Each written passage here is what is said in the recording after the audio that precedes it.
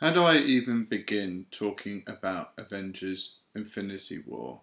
Well, I could talk about that, but then that reveals a major point in the story, which would be a spoiler, and I don't do that. I could start there. No, because then I'd have to talk about that and then do that. I could talk about the timeline. Nah, far too confusing. It's a difficult one, but I'm going to do it. First of all, as people who have been following my blog already will already know this, but those of you that haven't should know that none of my reviews ever contain spoilers. This one is a bit more difficult because it sort of engages you to talk about the story, and you can't do that without revealing quite a big spoiler. So I have to talk cryptically, but also reflectively as well in this review. So we'll see how it goes, and you'll see my opinion towards the end of this video. So to quickly surmise the plot without revealing too many spoilers is basically to tell you what you already know if you've seen the 18 MCU movies, Marvel Cinematic Universe, for those unknown to that. So it all started with Iron Man way back in 2008, hence why you'll see in the logo that it has 10 years stuck in the middle there. Each film has been designed to build up to this point in some way. So either that will be revealing a part of the big bad, which is Thanos, or one of the Infinity Stones. Some are more transparent than others, and I'll go into that in a little bit towards the end of the video, recommending films if you haven't seen the MCU or want to revisit some of the films. I'll recommend some films for you to watch to get you up to speed. The plot is quite complex. It has to deal with a number of different characters, a vast range across the Marvel Cinematic Universe, and has to entwine those stories to make something more cohesive. It does fail a little bit from time to time, but Marvel does these films extremely well. As most people will probably agree, each film from the Marvel Cinematic Universe is great. There doesn't seem to be a sort of a dud film. Some films are better, but there doesn't seem to be like the worst of the worst, except for perhaps maybe Incredible Hulk, which was a little bit bad. One of the things that I loved about this film was there were some really wow moments. Again, I can't talk about those wow moments without revealing major plot spoilers, but you're going to be really satisfied with some of the characters who get to shine in this movie, perhaps more so than they have in the past. One of the reasons why Infinity War is difficult to talk about is because of certain deaths that happen in the film. I can't go into great detail about that, but if you know anything about the hype, you will know certain characters are due to die in this, and yeah, that's all I really can say about it.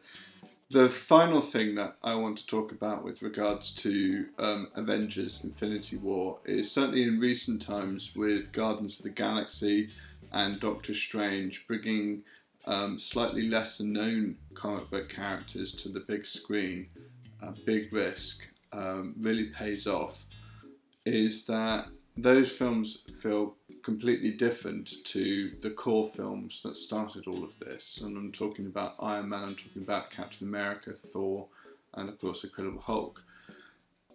This one is no different. The directors tried to do something and tell it from a perspective that you don't necessarily expect.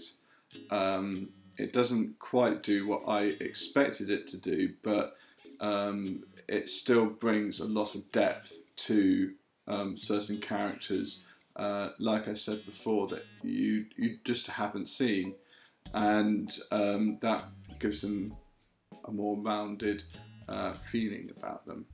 Of course, with a film of this magnitude, you do have to ask yourself this question: where does the Marvel Cinematic Universe go from here?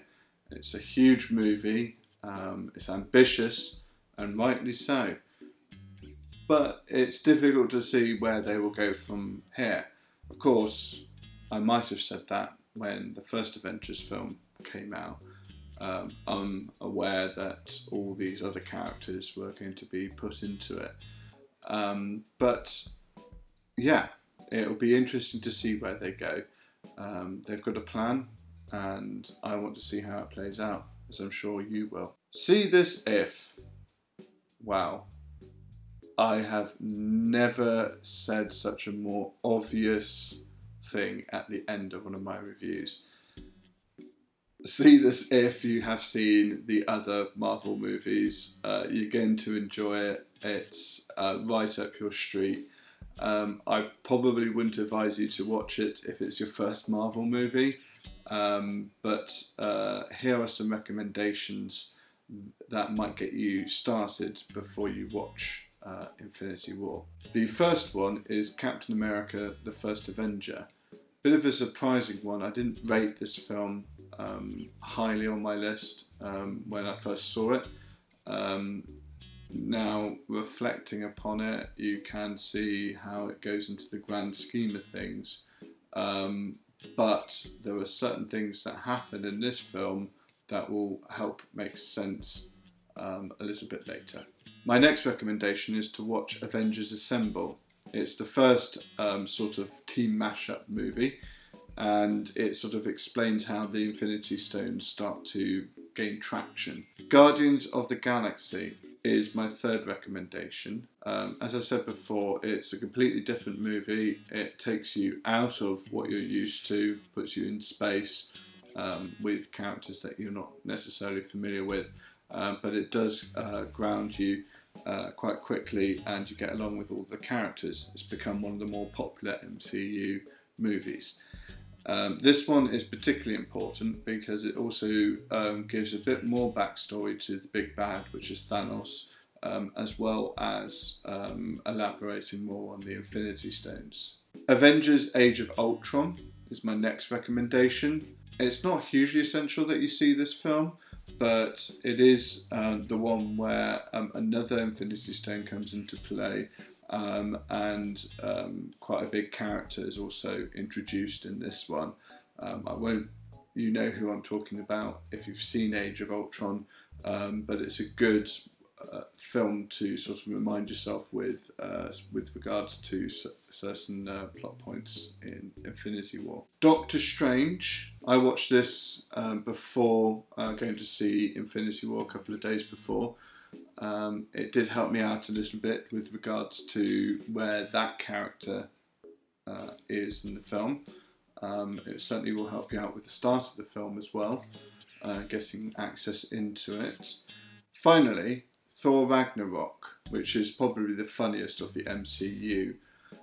This leads directly into Infinity War. In fact, where this movie ends, Infinity War starts. So it's a good way into Infinity War. So if you watch one film out of the MCU, watch Thor Ragnarok, and you'll get launched straight into Infinity War. Please do like this video, do share it if you want to. Please subscribe to my channel on YouTube. That would be a fantastic help. You'll see more content if you do that, and I will love you forever. Yeah.